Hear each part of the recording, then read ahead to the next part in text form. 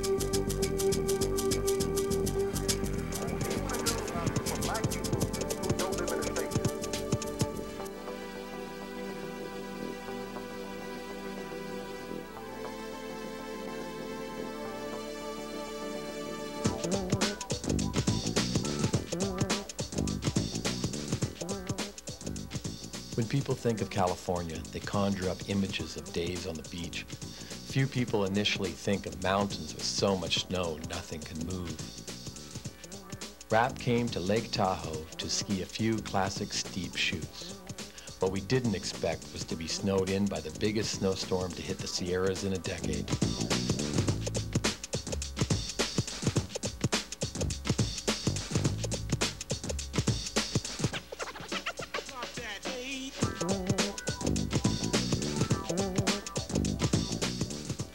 Rap was here to film with Griff Davis, a Tahoe local, and legendary big air guy John Treeman.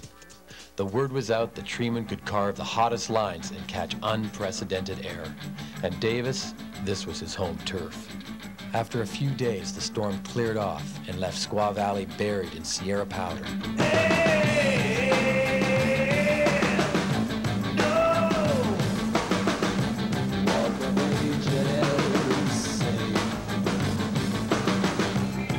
The mist I saw a wise man peer at me, and he spoke just with his eyes. Then he beckoned me to walk on through the light, bring this message forth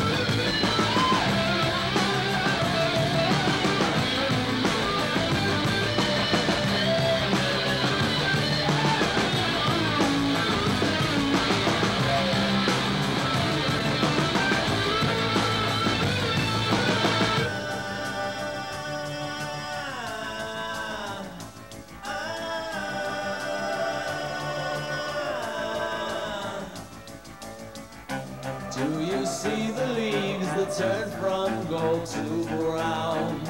Do you wonder why they die? In the distance you can see the pretty white. I saw the glow of paradise.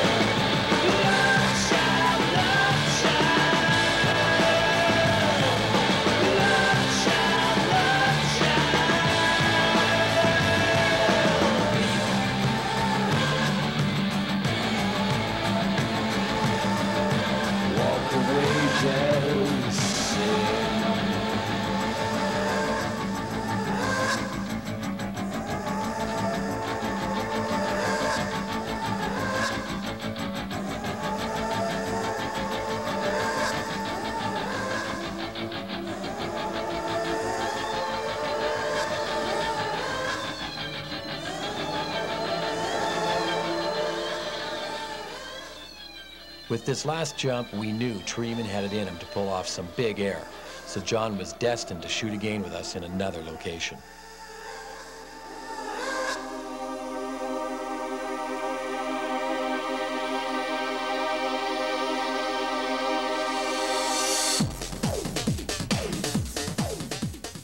While vacationing in Utah earlier in the season, we came across a couple of ski bums by the names of Bill and Fred.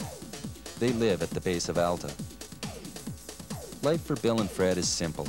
They eat, sleep, and ski. These are ski bums in the true sense of the word, and they lucked out and picked the best season on record to make the Cottonwood Canyon their home.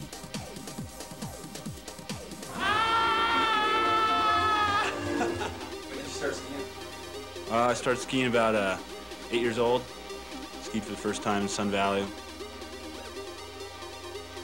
Ski raced all through high school, and as soon as I got out of high school, spent a year in college in Boise, and then went to Colorado for 4 years. And got out of there this year to come to the Utah Powder. That seems to be stacking up so well this year.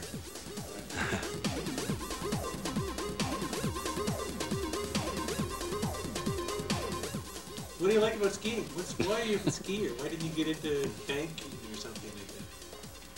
The reason I like skiing is because you can live in the safety bubble. So the safety bubble is the town of Alta or the other mini ski towns out there where you can invade everything else and just ski all day and ignore the rest of the world.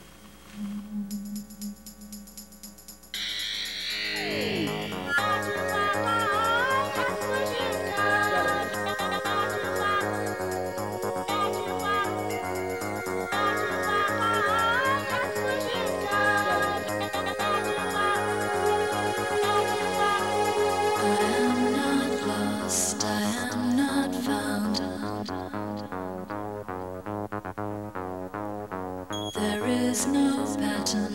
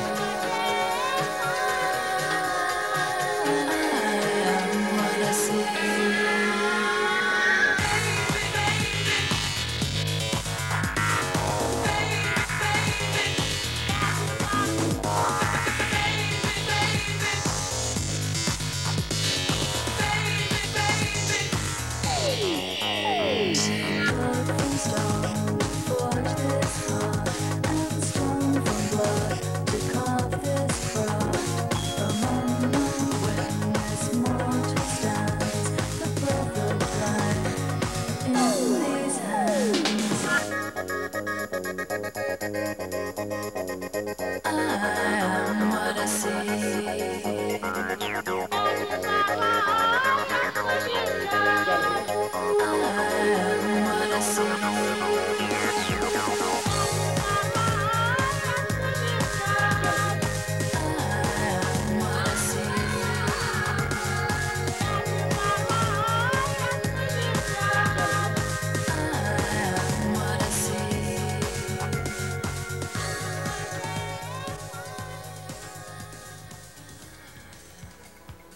On the other side of the Cottonwood Canyon from Snowbird and Alta is a backcountry mecca called Mount Superior. This is where the real insanity was happening. Another Utah local, by the name of Ox, took the 3-hour hike to the top along with Sean Farmer to make first tracks down the wildest lines on this mountain. Ox picked a line off the top. After hiking all that way, he wanted to try something that no one else had ever done before. His plan? Traverse into a steep 45-degree face and drop the huge cliff band at the bottom.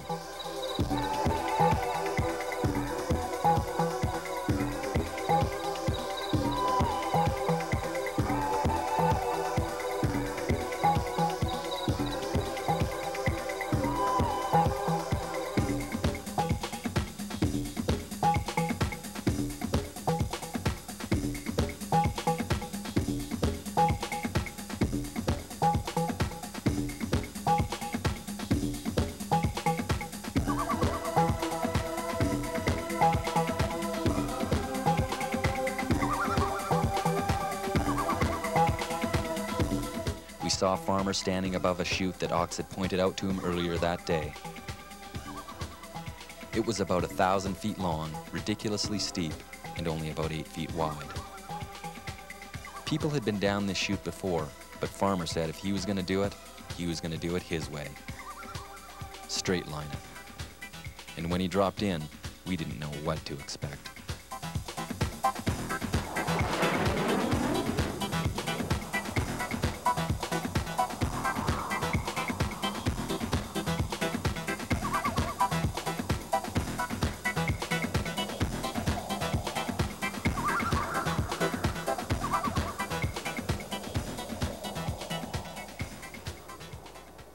We left Utah and worked our way north to Canada.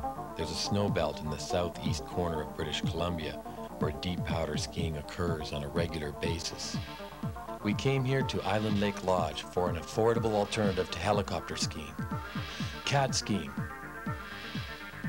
Meet Martin Bouillon. Snowboarders Mark Castingay, Greg Todds, and skier Kirk Jensen.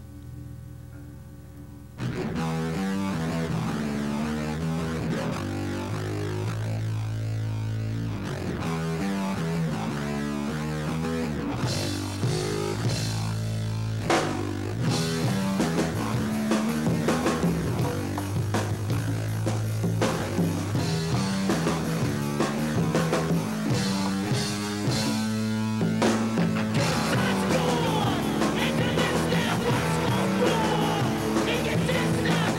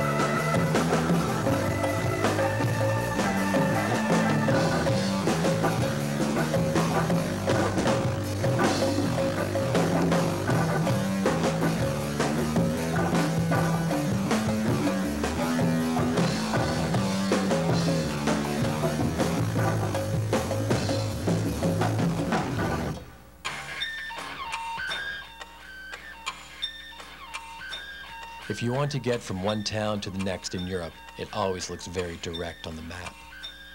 What you don't realize is that there are about 800 turns the map doesn't show. This is exactly the scenario when traveling between Chamonix, France, and Verbier, Switzerland. We were traveling with Canadian Kirk Jensen from Lake Louise, and John Treeman. The Kirk's gonna get air tomorrow, too. I have to get air, otherwise Freebird will just show me down. You might as well call him 1-800. Did you get air today? Got a little air today. How much air did you get today? It's hard to say. It's hard to say. 60 or so. 60 or so? 60 or 70. You haven't shaved your lip yet? Haven't shaved my lip. Get a zoom on that lip. This will be the third time rap is filmed in Verbier, and there's a good reason why. This mountain boasts the second highest vertical drop in the world.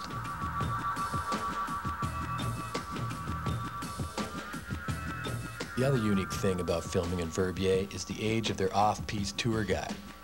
Who would expect an 11-year-old kid could show us some of the best steep lines on the mountain? Meet Carl Cooper. I like racing, but I'd rather ski steeps. Steeps are a lot better, massive better.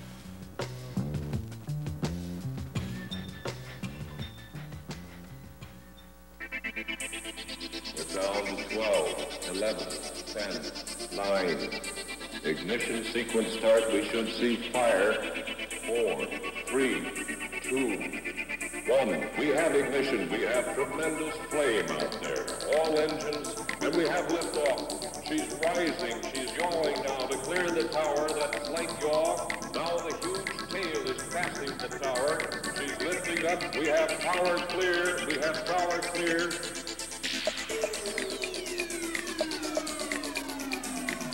We're beginning to feel the first thunderous roar.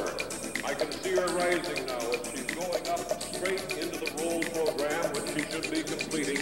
We should expect to hear from the astronauts as this bit of land is beginning to shake with the power of it. The power of it as it goes through its like wisp of cloud.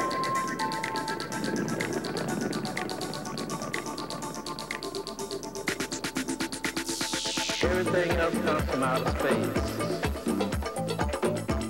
from unknown regions.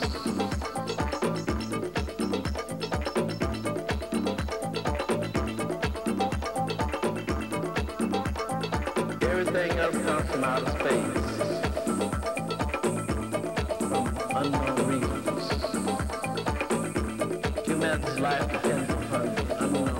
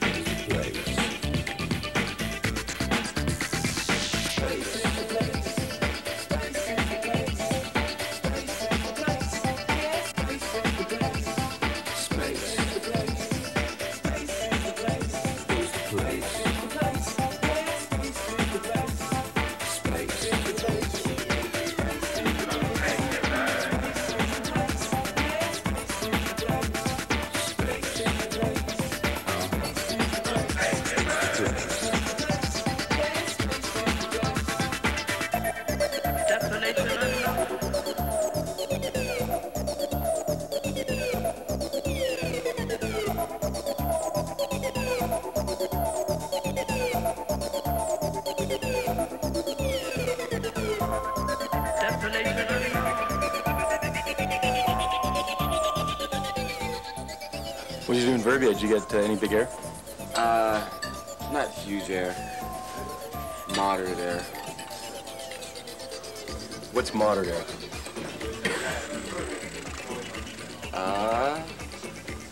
50 over 50 feet is pretty moderate, I think.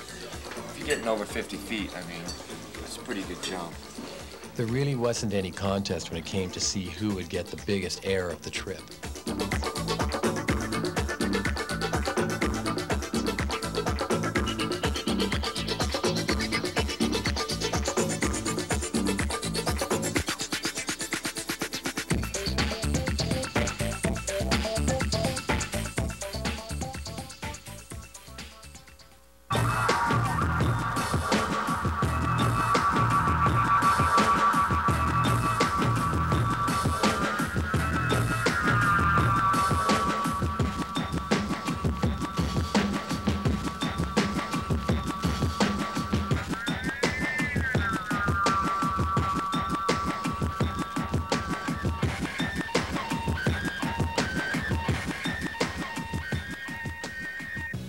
We continued down the road looking for resorts that had what we needed.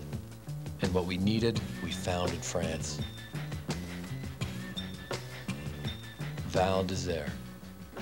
It's been a ski town for almost a century and still considered a must on anyone's list. The recent Olympics had gifted Val d'Isère with a train called a funicular that lifted you into the 21st century and released you on top of the Alps.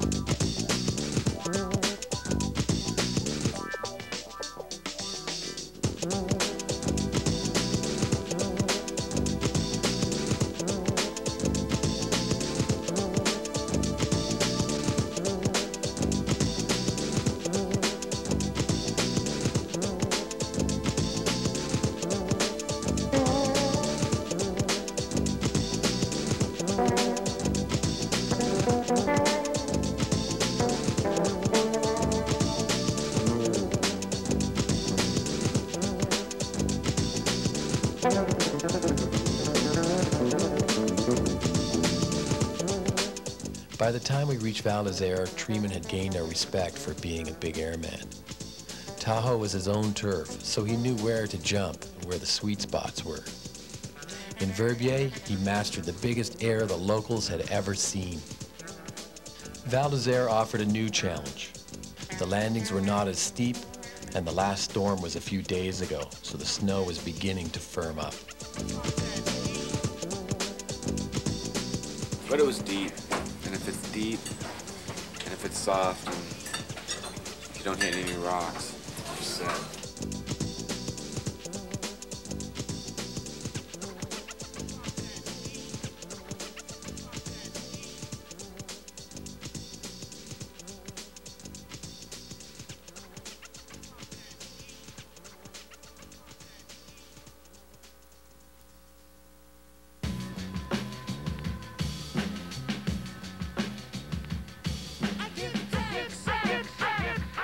From Val d'Isere, we moved on to the Arlberg region in the western tip of Austria. This is where you will find the ski towns of St. Anton, Lech, and Zur. We came here for 3 reasons: the legendary Arlberg snow, the cliffs, and the marketing director invited us.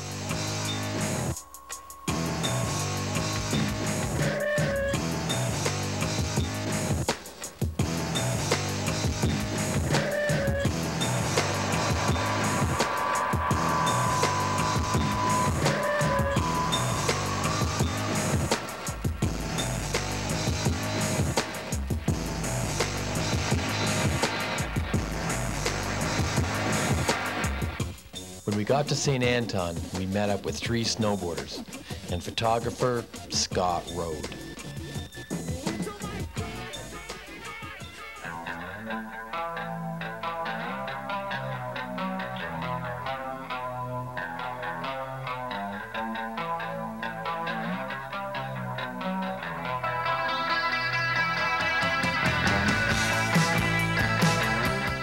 This is Tommy Brunner of Innsbruck. Ox from Salt Lake.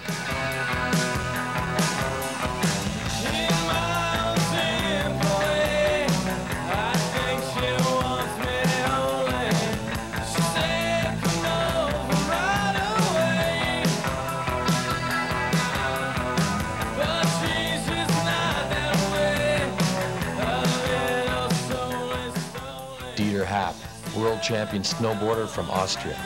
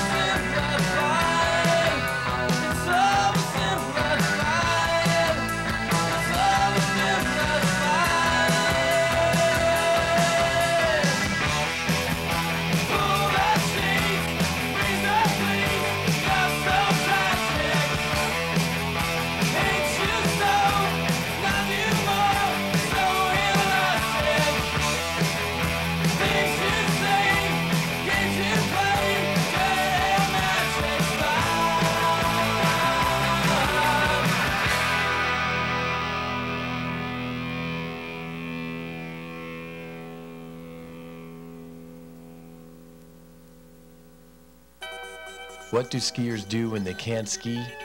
Mountain bike. And Crested Butte, Colorado is single-track heaven.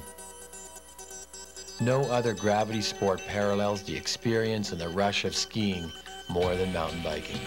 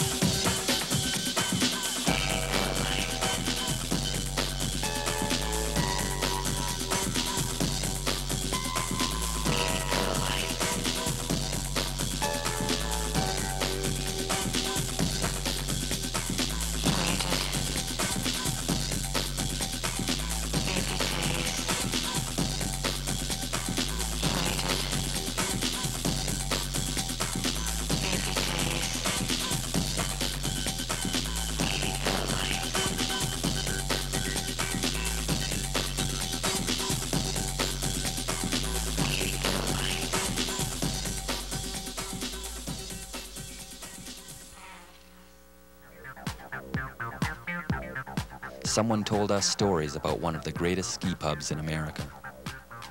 We were told that it was on a big mountain in Montana, near a town called Whitefish. For this trip, we knew we had to bring along some serious beer drinkers who could also ski, and we knew the perfect man for the job. Rap film crew member Bob Coakley.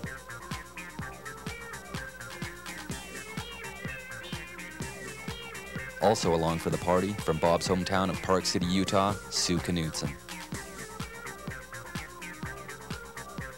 And from Tahoe, California, Jason Schutz.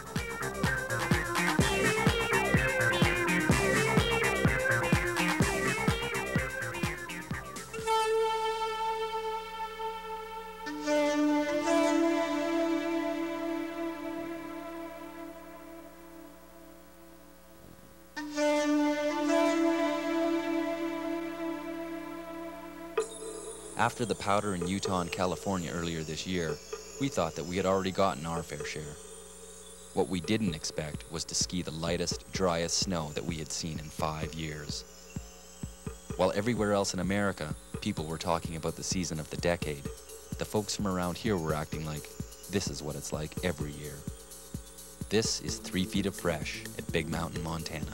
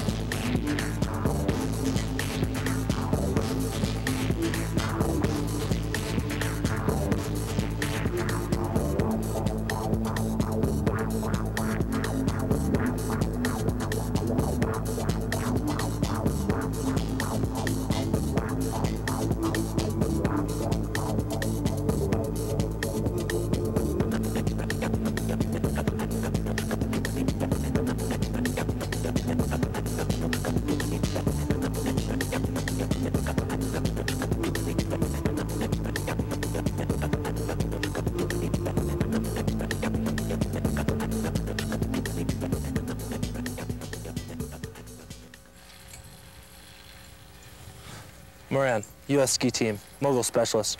Born in New Jersey, skied out to Vermont, moved to Colorado, shredding the pow bumps, now never leave. Bye.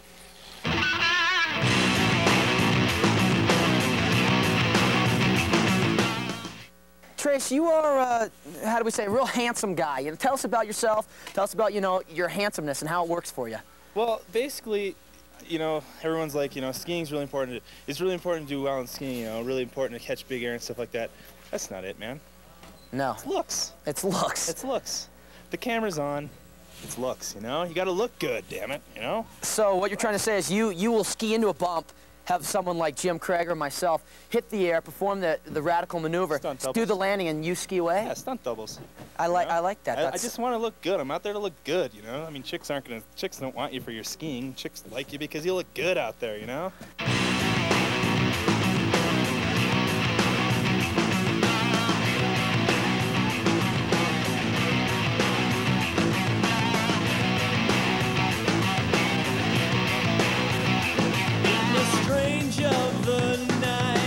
Sanctifies your plight. They don't mind she's a sunlit graveyard lover. Dance through the snow, morning princes know. Spirits, rabbits, dragons on the table. She's an oblivion skylight sunset. She paints the demons on the temple of love. If there's a mystic come through you, she'll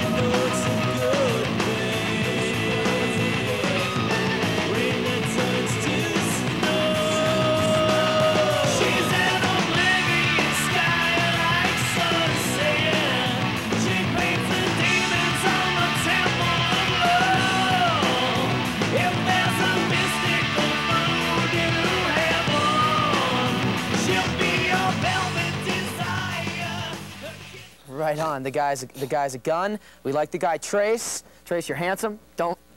Trace, yeah. You're handsome. Don't forget it. How do I look, dude? You look pretty good. Pretty good.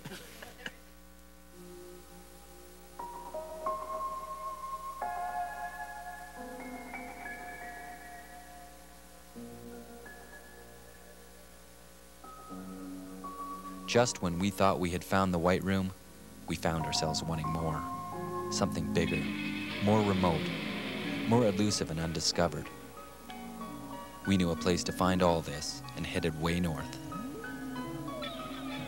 to Alaska.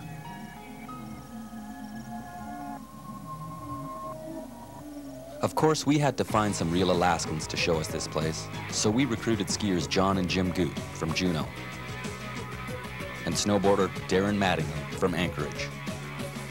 And from back home in Park City, we brought along our old pal Sue Knutson, newcomer Andy Coe, and Jim Conway. Believe it or not, there are ski resorts in Alaska, and our first stop, just 1 hour out of Anchorage, was Alyeska Resort. This place looked more like a heli-skiing operation with lifts than a conventional ski resort. One thing that you can pretty much count on in Alaska is lots of snow. We just came from an all-time season in the lower 48 to this. But this is what the locals here call normal.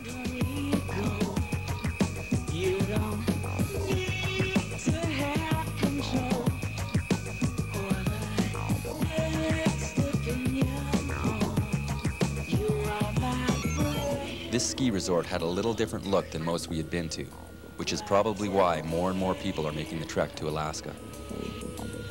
You are my friend.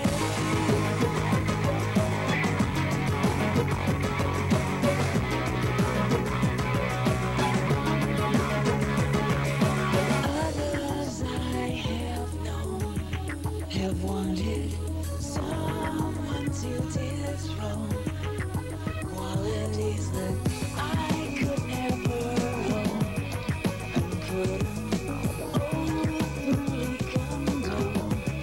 You are my friend. I'd always defend.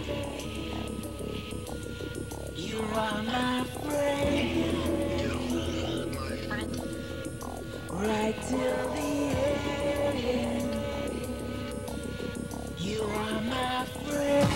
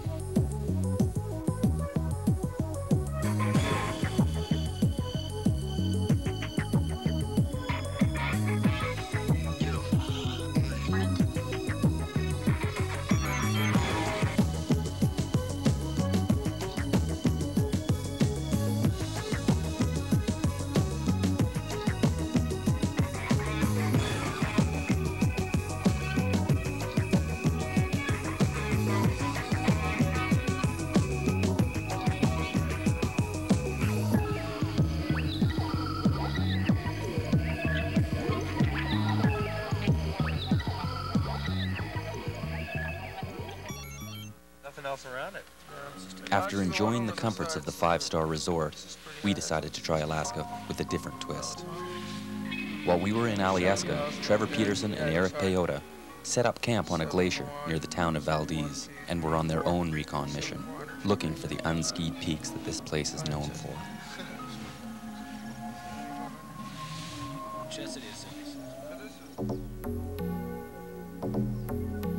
A 15-minute heli lift from Valdez put us right here, where we set up camp for a week of adventure skiing. The possibilities for first descents here were endless in all directions, and as long as the weather held, we knew we would find what we came for. We also brought Sue and Andy over from Alyeska, but our first mission was to see what Trevor and Eric had cooked up for themselves.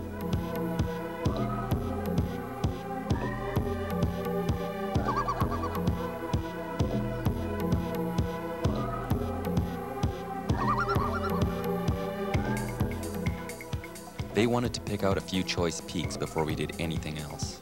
And with the help of our helicopter pilot Chet, they scoped out a few lines that needed to be skied.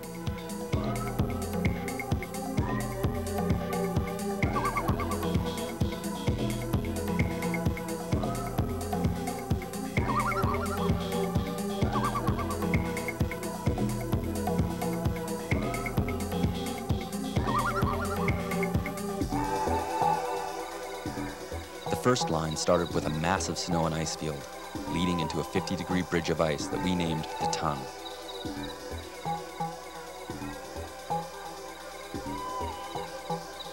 With 200-foot vertical blue ice walls on either side and a river of snow making its way down the center of the Tongue, this was one of the most spectacular places we had ever seen in the Chugach Mountains.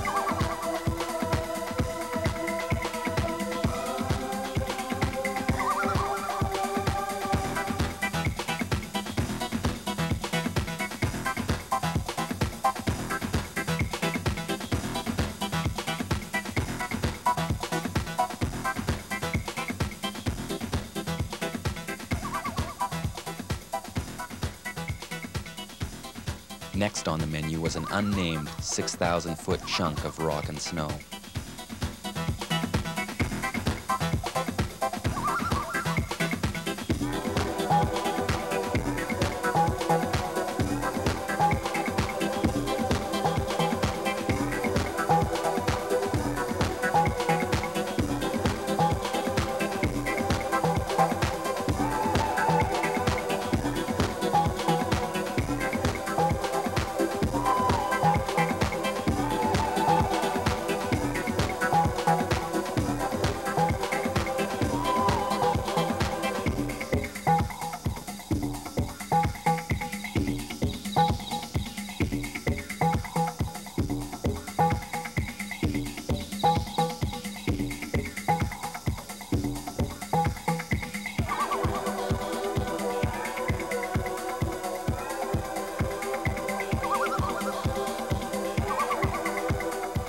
The mountains around Valdez are becoming a hotbed for skiers and snowboarders who are looking for adventure.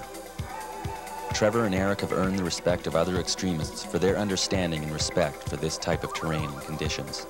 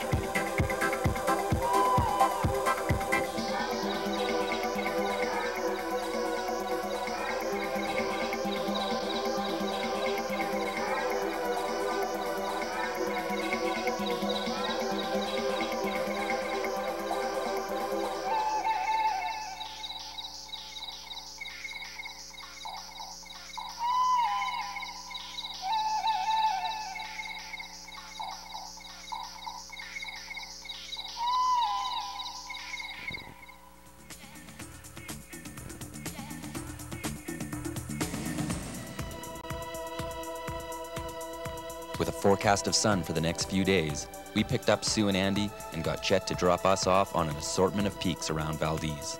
Our winter camping heli-skiing adventure was starting to take shape nicely.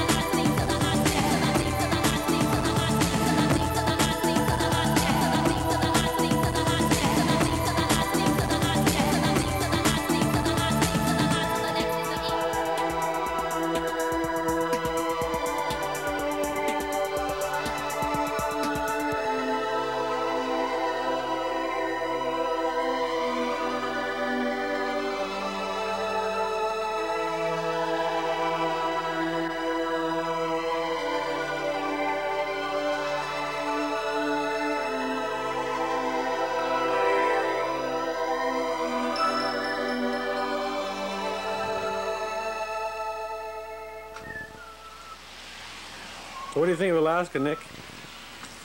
I love Alaska. It's my home away from home. Why is that? If you come to Alaska for 20 bucks, you get 5,000 feet of vert. You can ride the best mountains in the world, deepest snow, biggest cliffs, anything you want. Right here at your fingertips.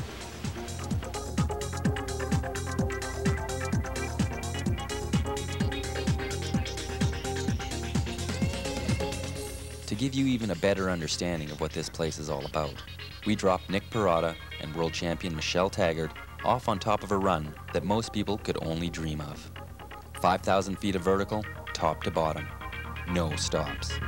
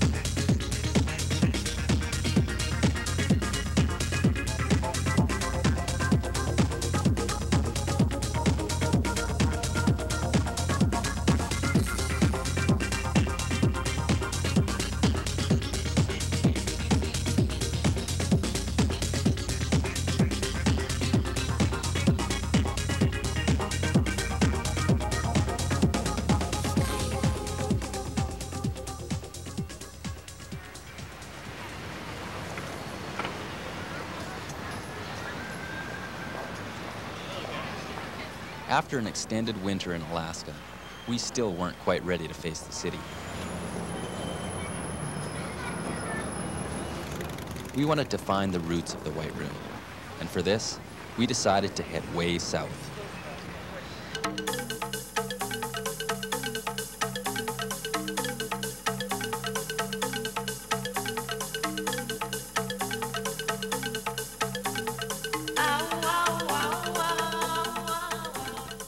Far from the maddening crowd in the southern hemisphere, there are a group of islands where thoughts of stoplights and traffic jams and office towers evaporate in the hot Pacific wind. This is Tahiti, a French Polynesian paradise, a place to hit on any surfer's wish list. We came to these islands with a new breed of surfers that are redefining what a surfer can do with a wave.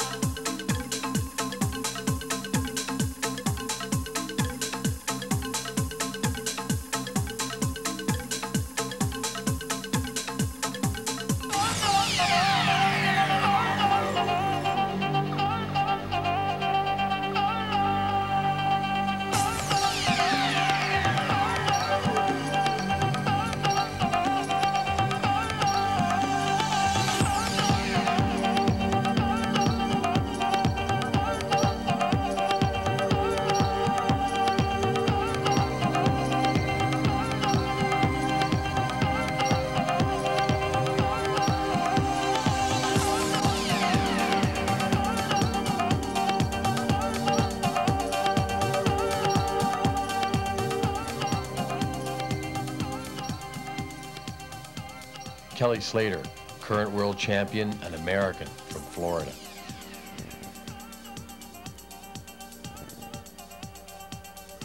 Tom Carroll, an Australian that has been world champion many times over.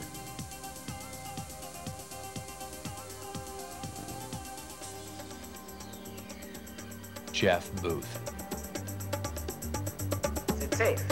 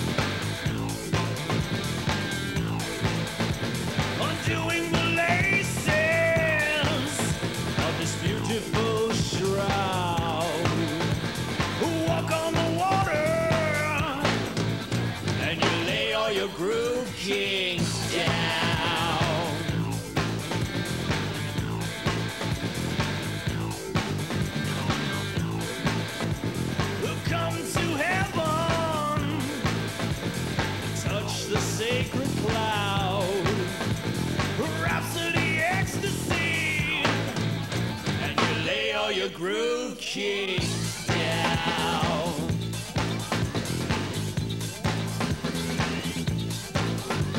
You lay all your groove kings down.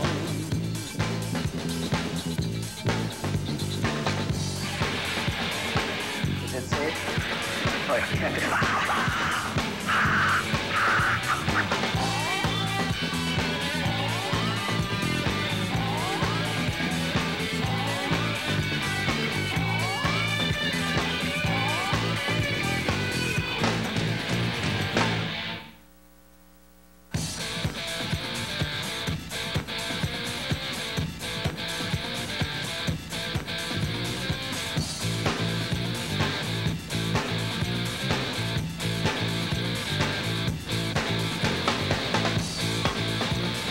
Praise the miracle man, holy twist of hand. He walked on the water, and you lay all your groove kings down. You lay all your groove kings down. You lay all your groove kings down. You lay all your groove kings. Is it safe?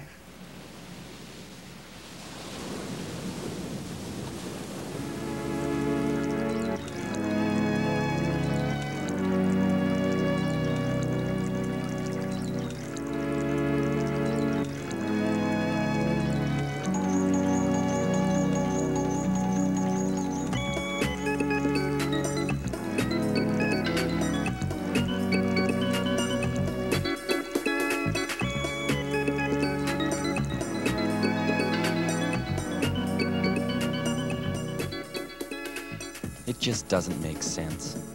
We travel all over the world looking for some place they call the White Room. I mean, who are we trying to kid? Is there really such a place? And if we found it, what would we do when we got there?